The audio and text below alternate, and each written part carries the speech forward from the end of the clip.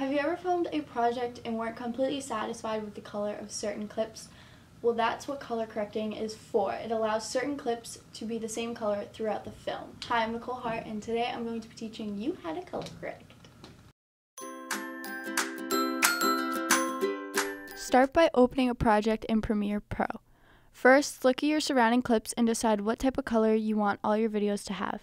To do that, try to find clips that seem to be the right color to you and compare the two clips. From there, decide what tone you want to have throughout your video. Do you want more of a warm tone or cool tone? To start, you want to go up to the top left of your screen and select Windows and go down until you find the Mitri color. Wait for it to open up and appear on the right side of your screen.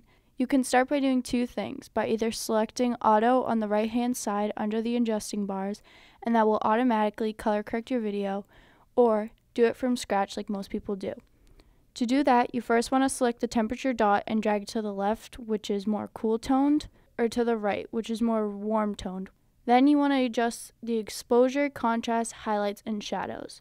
You can adjust all those to your liking. The exposure will lighten or darken the clip. Then the saturation will do most of the work and fade or boost the color in the clip. So just adjust the bars to your liking to the tone you want it, and if you're not happy with it, you can always hit the reset button next to auto. Finally, compare the two clips and make sure it's the way you want it, and you're done!